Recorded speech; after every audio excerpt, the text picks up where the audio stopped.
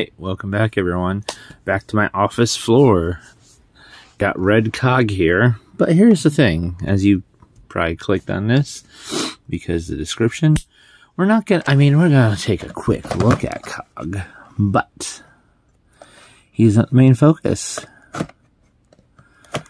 Main focus is the weapons pack. Now here's the thing, I am a sucker for weapons and accessories and stuff like that. I have so many blast effects, like just so many, it's ridiculous. So, comes wrapped in this little tissue. Let's just take a quick look at Cog. Feet up. The paints, the colors, everything looks pretty good.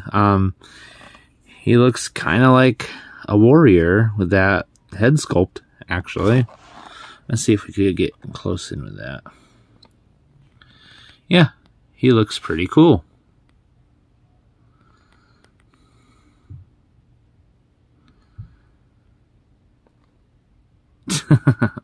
But for real though.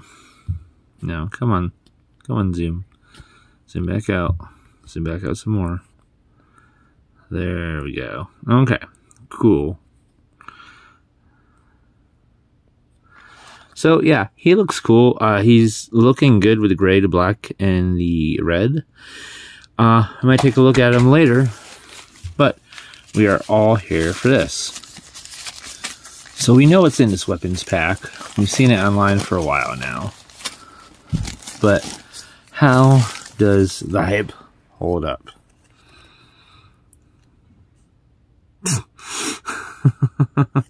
It's kind of funny. It kind of is. So let's see what we get. Let's see what we could do. We got a little. Let's see where my good there. All right. So we got a little gun, a little pistol thing. Now I don't know. I didn't look at what all these are supposed to be. We're just gonna kind of look at it. Here's that little pink fuel rod extension thing. Ooh, all lit out. Okay, so this right here, I could actually tell you, actually, let me get it. Hold on. Yeah. The barrel is, from the Protect-A-Bots.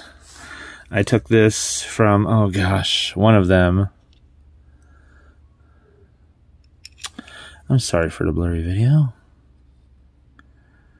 I don't know why it's so blurry. But yeah, as you can see, well, almost the same thing.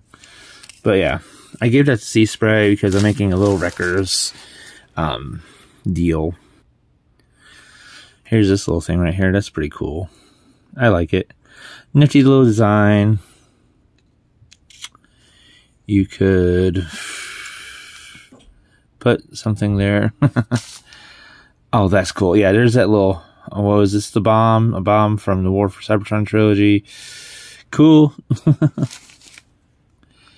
Here's a barrel right here. Will that fit?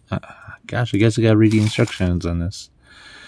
There's a little gun. Looks like a Siege's Ultra Magnus gun, but smaller. This looks like Groove's gun from Combiner Wars.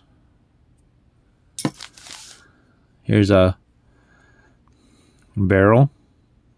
Cool. Here's another